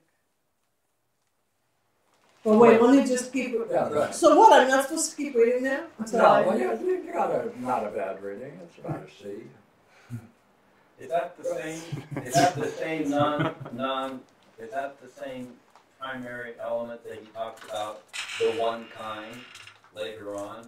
But he talks about the reasoning part, and then the becoming part, and then the place. Yes, those three. Is this the two distinctions he's making here? No. Okay, so there's three here that are different from the three that are coming later on. Okay. Oh, okay. So, do you think there's such a thing as an experience of beauty itself? Again, this experience word is a question in my mind. I don't think you can experience something that has no Bullshit. that has no bullshit. Bullshit. Yeah. Hey, you're full of Yeah. And you're experiencing me, right? shit. Okay. Have you been in meditation? Yeah. Oh. One of the noble experiences you've had, please. Well, there was no inside or outside. There was light. I saw myself seeing. Was there any beauty to it? Was it worth looking at? It was more of an experience. I noticed Actually. that. Answer my question. Were you bored with it? No. It was kind of the way Bradley described his experience of hovering last night. It was just like a state of, like, Do you remember the being. terms you used? Did we use those terms you used last night? For your experience? Yeah. Did you use the word beauty in some way? Well, he did. Well, would you say that's the one you had was ugly? No, but it was light filled. I would say the light was more my Excuse me. It was experience. more luminous. It was luminous. Oh, you have experience of luminosity. Oh. Okay, yeah, that's an experience. Oh, by the way, is it possible that you could say, as a result of that experience, that you saw something more real than anything else you encountered in the everyday world?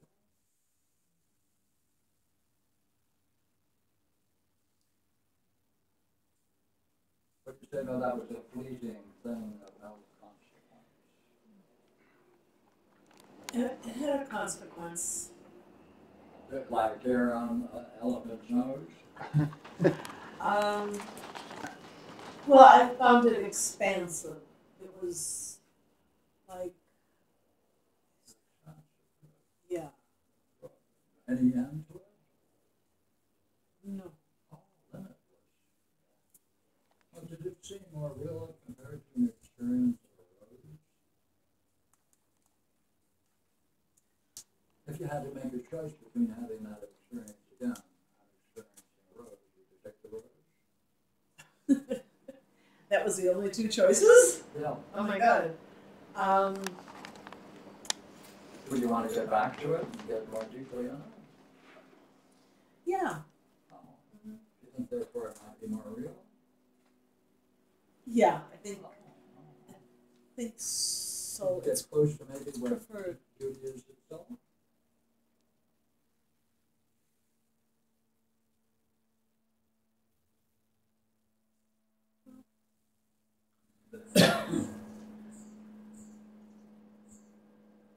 There's a certain freedom there. Put that into it. You experience freedom as well. You're very cautious about using the word beauty. Yeah. Yeah. Yeah. I mean, it was. Yeah, I don't want to say beauty. Why not? I don't know. Why not? Because it seems like beauty implies particulars, and there was no focus on particulars. Shit. That's bad. You didn't even like that. You didn't even like that answer. Beauty. It was beautiful. Yeah. Oh, she said it was beautiful. It's real, Yeah. beautiful, freedom, and you touched Light bill. yourself Yeah. on a profound way. So Yeah. in that sense, it was true. Yeah. All of those words are ideas. Oh. Mm-hmm. All of those ideas are what? Ideas with a capital I. Oh, okay. Derived from, inferred from that experience of divine luminosity. Those are the ideas. Oh. The ideas.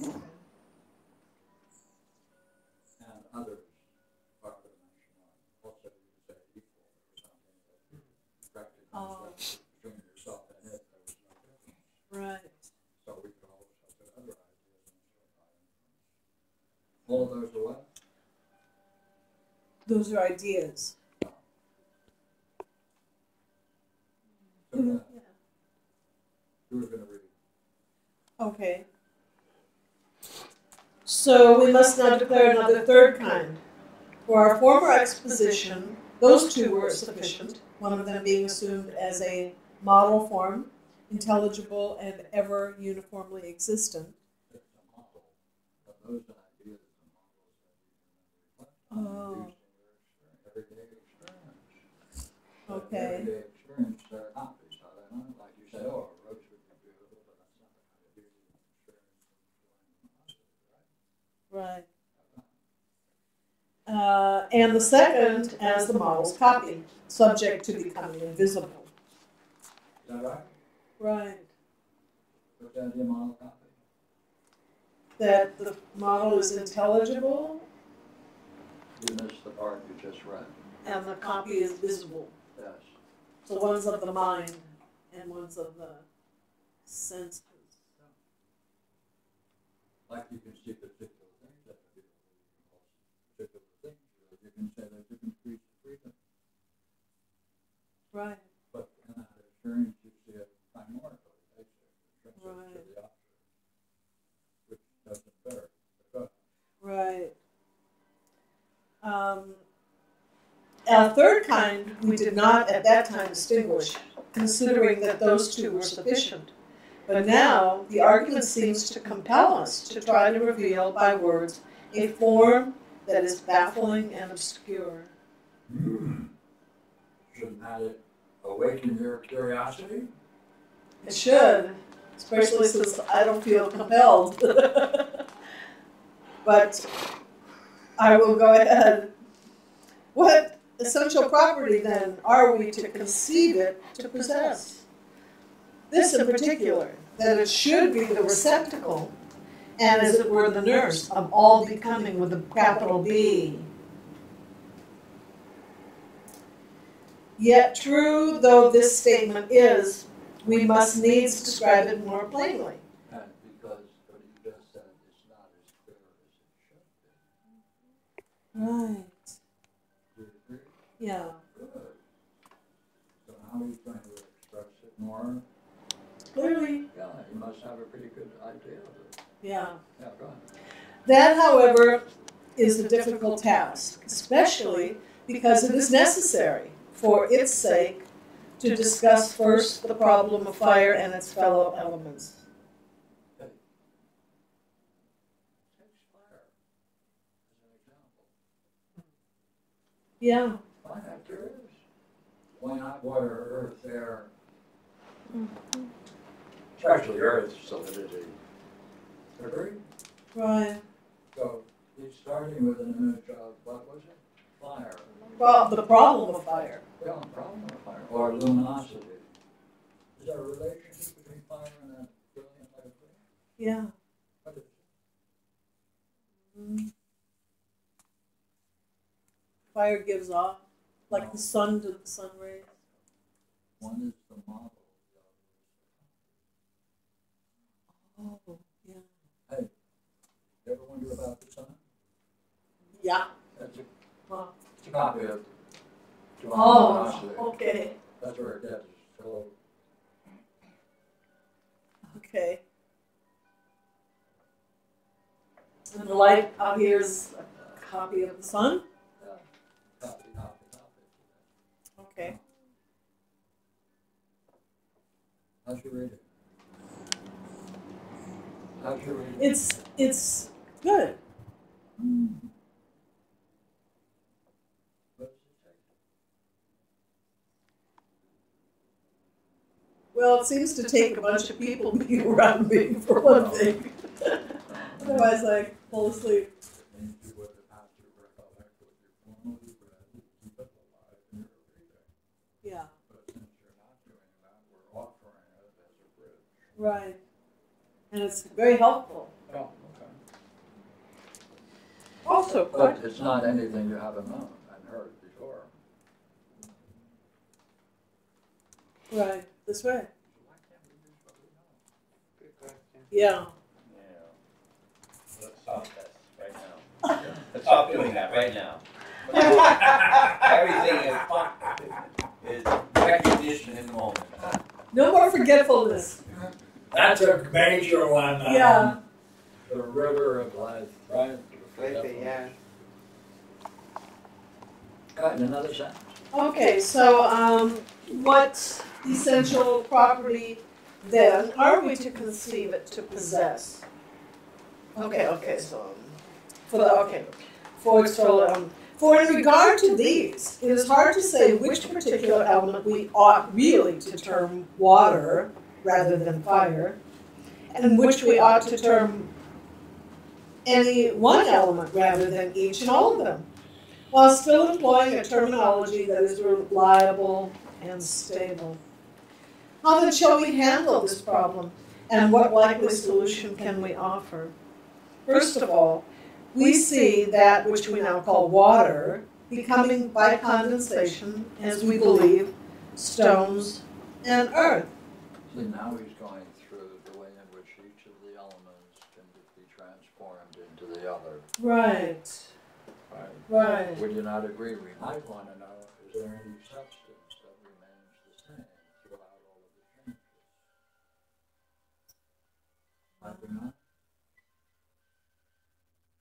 Mine. I don't know if I would. I don't know if that was. I mean, something, yeah, you might wonder. Yeah, okay. What's the duty to wonder about that? It seems like it's a diversion from just the reading. It's the content of what you're reading. Yeah, it It's is. It's not the diversion. That has to be explicit. Okay. No. Try it. Well, the next line, okay. Yeah, go ahead. So, and again, this same substance, by dissolving and dilating, becoming breath and air. Okay. So, Yeah, and- we agree water can become air as it condenses, yeah, and so on for the other elements. as it evaporates, it can become air. And as it condenses, it can become a stone or a rock. Yeah. Is there anything that remains constant beneath it all? Called substance. What stands underneath those things?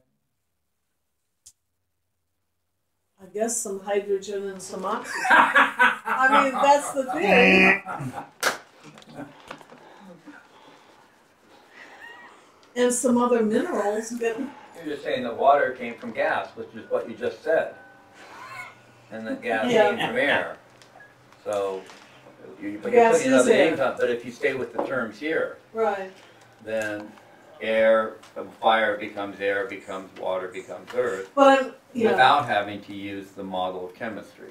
But I'm just thinking. Oh, okay. You know, like on the beach, sometimes you'll see little opals. Like down in Dana Point, you see a lot of opals on the rocks that have formed from the water leaching the minerals out of the stones, What are you doing? and they become rocks. But now, can those rocks now break back down into You water? really want to do chemistry here, don't you? Yeah, she's in the chemistry. No, I think she just saw something and she had to shift it. Yeah, back to The material. the material. She saw some. She saw she was seeing. Shifted there. You don't have to question that. The question I asked, which you retreated from, is it possible that there is something elemental that's behind all of those that can account for their changes? If they in fact change from one to the other. Oh, It's either nothing or something. it's got to be something. And if it is something, it must stand underneath all of those changes. And you might wonder what that is. So you're talking about Here. some one thing that could account for both changing from water to air and from water to rock. A substance underlying that change, I think, is the question. Yeah, too. some change element. That's, That which they're both made of. Gotta go. but that would make them want to stay the same. Why would, if they're all made of the same, why would that make them change? That wouldn't make them change. Right. That's a whole lot of shaking going on. It's me. I'll be outside. That's what it is, the shaking. I'd go back So here, even. last night, if you don't mind to change something a second. What you say in answer to this question will probably not change my mind at all until I see it myself. Of course. But I wanted to suggest that the fourth element in that passage we're looking at is what we're talking about right now, suchness. And and that when you put all four together, you can get the dynamics of the psyche that you were talking about when you walked in today, which is a reasoning part, of becoming part, place, and suchness. As it relates to perception. All as it relates to perception. Okay, but it's still, I'm still not convinced, so I'm gonna have to go back. But thank you. I just wanted to see if I could put that in context. Thank you. Gotta go. Okay, so we were going to talk today, so is there another time we can talk, or Yeah, tomorrow, I go all the or way later to today? LA. Sure.